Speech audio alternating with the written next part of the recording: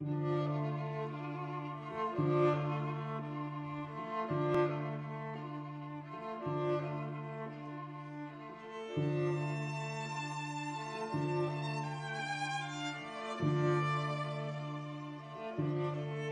October of 1978, while working as a simple laborer at a beer brewery in Trutnov, Czechoslovakia, a blacklisted playwright by the name of Václav Havel would illegally publish a short 80-page essay about the political situation in Czechoslovakia and many other countries around the world.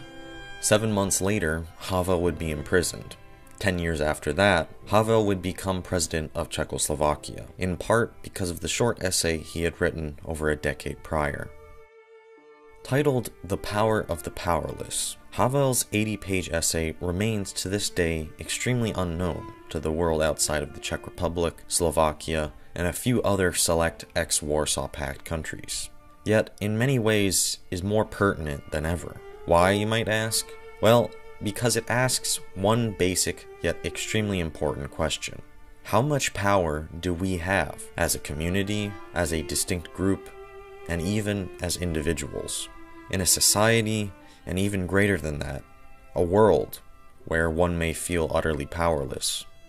Is that belief really true?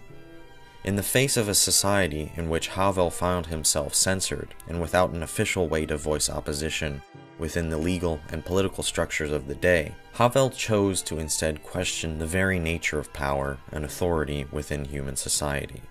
What exactly is such an opposition within the framework of this system? What does it do? What role does it play in society? What are its hopes, and on what are they based? Is it within the power of the dissidents, as a category of sub-citizen outside the power establishment, to have any influence at all on society and the social system? Can they actually change anything? The powerless can only begin with an examination of the nature of power and the circumstances in which these powerless people operate. A decade before Havel wrote The Power of the Powerless, Czechoslovakia had experienced a short period of wide-sweeping reforms under the tutelage of the first secretary of the Communist Party of Czechoslovakia, Alexander Dubček. Referred to as the Prague Spring, Dubček introduced reforms to the communist government who had ruled the country since 1948, gradually decentralizing the economy, granting citizens additional rights, easing censorship, and democratizing the political structures within the country, which indirectly loosened the Communist Party's grip on the social, economic, and political aspects of society. During this brief period in the late 1960s, the so-called Czech New Wave appeared, in which filmmakers, writers, and other artists flourished, releasing films, books, and plays that previously would have never passed censor boards. Havel, who had already had difficulty having his plays performed in the country, quickly latched on to the reforms, believing that they would finally allow him to properly pursue his career as a playwright. However, Dubček's attempt to create socialism with a human face would be short-lived, as only 8 months after becoming first secretary of the Communist Party, the Soviet leadership, headed by Leonid Brezhnev, would order fellow Warsaw Pact countries to invade and occupy Czechoslovakia in the August of 1968, eventually forcing both Dubček and fellow reformers within the party to resign in 1969. Although the Czechoslovak military and people did not violently resist the invasion, except for a few isolated incidents, many citizens were still amazed by the brutality their fellow Warsaw Pact allies displayed during the invasion and subsequent occupation. After the resignation of Dubček and his replacement with the more cooperative Gustav Husak, Czechoslovakia would enter a period referred to as normalization, where most of the reforms introduced by Dubček would be rolled back and the country normalized to its pre-Prague Spring self. However, the country not only normalized to its prior state, but many of the existing political institutions were strengthened and embedded even further into everyday life so as to avoid reforms appearing again in the future. Now exiled from the theater as a result of normalization, Havel would go on to describe the new power structure in Czechoslovakia. Our system is most frequently characterized as a dictatorship, or more precisely as the dictatorship of a political bureaucracy over a society which has undergone economic and social leveling. I am afraid that the term dictatorship regardless of how intelligible it may otherwise be, tends to obscure rather than clarify the real nature of power in this system. Havel refers to the system present in Czechoslovakia as post-totalitarian, something that exists outside of the traditional political dichotomy. I'm fully aware that this is perhaps not the most precise term, but I am unable to think of a better one. I do not wish to imply by the prefix post that the system is no longer totalitarian. On the contrary, I mean that it is totalitarian in a way fundamentally different from classical dictatorships, different from totalitarianism as we usually understand it. To clarify what he means by the term post-totalitarian, Havel uses the example of a green grocer putting a sign with the slogan, "Workers of the world, unite," in the window of his shop. Why does he do it?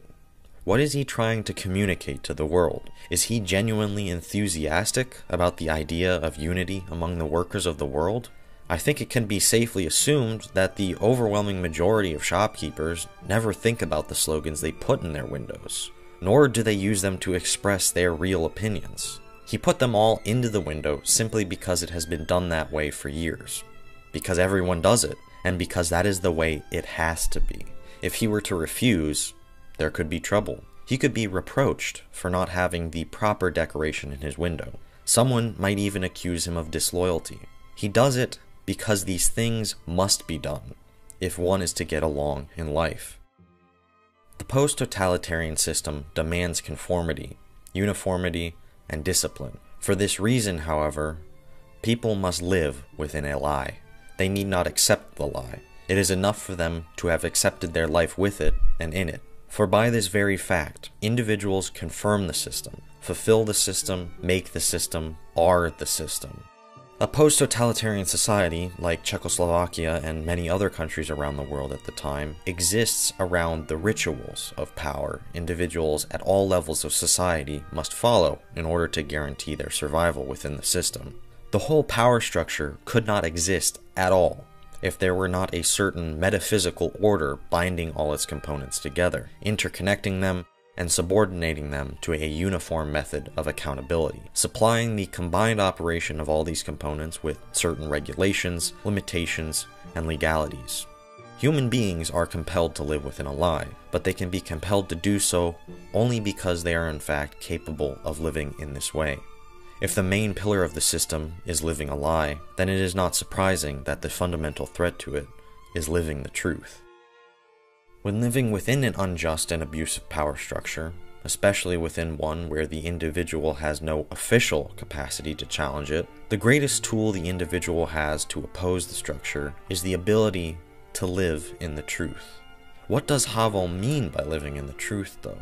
It entails living a life of free expression and action, one in which people choose to pursue betterment of themselves, their workplaces, and communities, engaging not only in political activities, but also in regular daily life, activities that have no direct political involvement and what Havel describes as pre-political activities. Every free expression of life indirectly threatens the post-totalitarian system politically, including forms of expression to which, in other social systems, no one would attribute any potential political significance, not to mention explosive power. When discussing these pre-political activities and their impact, Havel mentions the concept of small-scale work, a concept Czechoslovak politician Tomáš Masaryk introduced when he campaigned for Czechoslovak independence from Austria-Hungary before World War I. This concept of small-scale work reveals that if you want to change something within a power structure, or improve that power structure, there are all kinds of things one can do outside of the political sphere to work towards those goals. But still, what does living within the truth mean in practice? In reality, how do I bring about change? How do I assert my own power? Well, here's what you and anybody else can do. Be a good person. Be respectful. Be kind. Be caring. Treat others as you would treat yourself. Strive to improve yourself. Something like this may seem exceedingly trite and ineffective, but it is an essential fundamental to any further actions. Just as a high-quality machine is constructed out of high-quality parts, A society is organized and composed of people, so the better the people who make it up, the better the society. Be genuine in your actions and words. Ask yourself if you agree and believe in what you say and do. Ask if these things embody your true self, or if they hide and suppress it. Be constructive in your work and aim for excellence in your actions. Havel describes an example of this when he talks of a brewer at a brewery who genuinely wanted to craft the best beer he possibly could. However, by endeavoring towards this, it resulted in his dismissal from his position by a disinterested higher-up for unsaid political reasons. The brewer, unsuccessful in achieving his goals, still, however, challenged the power structure and chipped away at its authority through a non-political action, simply by taking pride in his work. By caring about the things you do, by doing the best you can, you are asserting your own power within a structure that doesn't want you to assert it. Be the change you want to see. I know it's a banal saying, but it has worth. If you dislike the actions of a business, join that business and work within it to change it. Or start your own rival business to challenge it and highlight the original business's faults. If there are people going hungry in your community, start a food bank. Or work for an existing one. Instead of just seeking out political action to address a problem, look for other ways outside of the political system and power structure through which you can make an impact. Why solely rely on a potentially inept and corrupt power structure to address problems when regular people can address them themselves in a potentially more effective way? Political action within a power structure still has an impact, but when paired with practical, pre-political actions, it's only strengthened. Create parallel structures.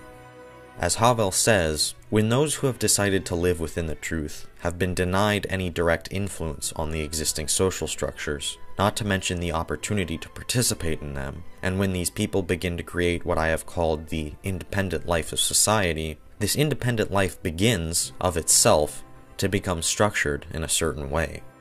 If you feel you have little to no power within an organization or structure, then form a parallel group with other people who live within the truth and seek similar goals.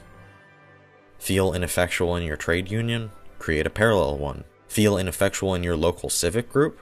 Create a different one. Feel dissatisfied with your local media outlet? Form a parallel one. Feel excluded from the prevailing culture? Found a new one.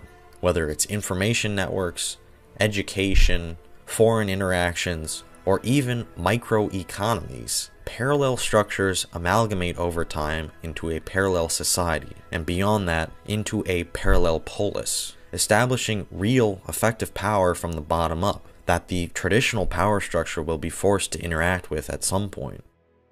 But the formation of these parallel structures raises a good question. If we can construct a parallel society, do we have any reason to respect and act within the original power structure? Ironically, by respecting the existing power structure and following the rules to a T, you show how banal and ineffectual the rituals are that support such a structure. To assume that the laws are a mere facade, that they have no validity, and that therefore it is pointless to appeal to them would mean to go on reinforcing those aspects of the law that create the facade and the ritual. It would mean confirming the law as an aspect of the world of appearances and enabling those who exploit it to rest easy with the cheapest form of their excuse. Demanding that the laws be upheld is thus an act of living within the truth that threatens the whole mendacious structure at its point of maximum mendacity. Over and over again, such appeals make the purely ritualistic nature of the law clear to society and to those who inhabit its power structures.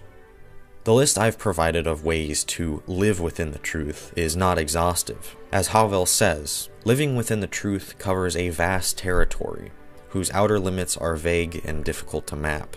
A territory full of modest expressions of human volition, the vast majority of which will remain anonymous and whose political impact will probably never be felt or described any more concretely than simply as a part of a social climate or mood.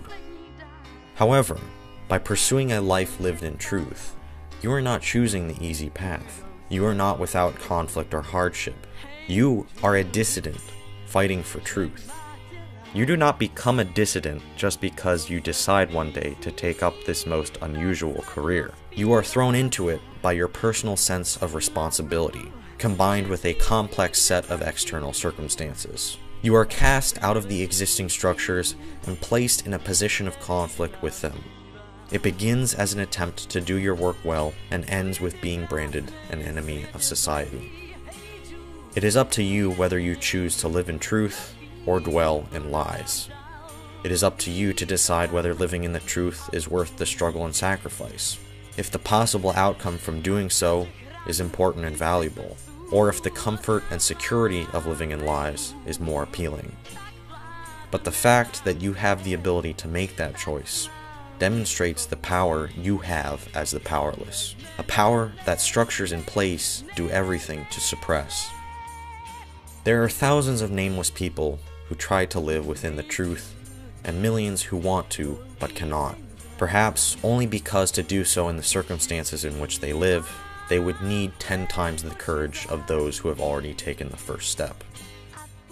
What would the world look like if people gained that courage to take the first step and recognized the power of the powerless? The real question, however, is whether the brighter future is really always so distant. What if, on the contrary, it has been here for a long time already, and only our own blindness and weakness has prevented us from seeing it around us and within us, and kept us from developing it?